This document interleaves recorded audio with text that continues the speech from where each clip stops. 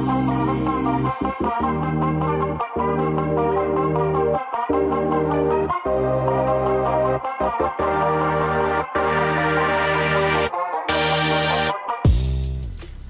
to a new update with Google Classroom, teachers no longer have to share their classroom or create a co-teacher in a Google Classroom in order to share classwork.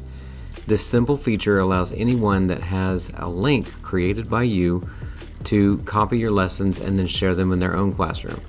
To get started on this option, go to any classroom in your Google Classroom dashboard and then click on the Classwork menu. When you're there, you're going to notice a new button has arrived that says Share Classwork. Click on Share Classwork and you'll notice that by switching this toggle right here, you can share with teachers a link that they can then use to view your lessons and then share inside their own classroom. So I'm going to copy this link. I'll go to a new tab, paste that link, and then from there I'll see all the lessons that are in the classroom that has been shared with me. I can click any lesson and view it if I want to use that lesson, or if I want to use all of those lessons.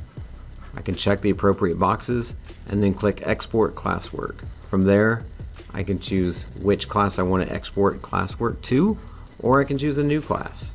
It's pretty simple.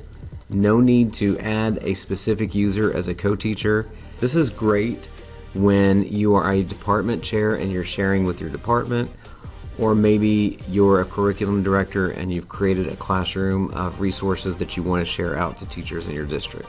Very simple to use and very quick and easy. Hope you like this one.